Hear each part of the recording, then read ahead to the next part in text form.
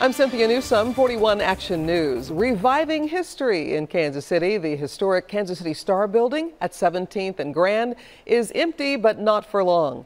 The city unanimously approved an agreement with 3D Development. The company will restore the building to its original look from 1911. Developers said there will be office space, a food hall, and a specialty market. They hope to finish the project by 2020. The Kansas City Chiefs are working hard again today, preparing for the upcoming football season. Training camp is in full swing in St. Joe. The first practice open to the public was yesterday, and to welcome fans, the Chiefs held an autograph session. They will sign autographs again tomorrow. Practice starts around 8:15 each morning.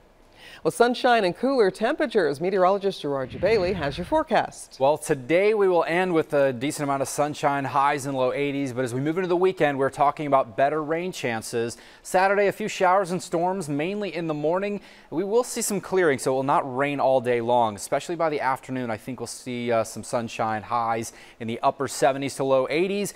And Sunday, better rain chances then. We'll likely see scattered showers and even a few thunderstorms, especially after lunchtime or so. Highs in the upper 70s there as well. The rainfall is certainly needed. Remember to get your news and weather updates anytime on KSHB.com.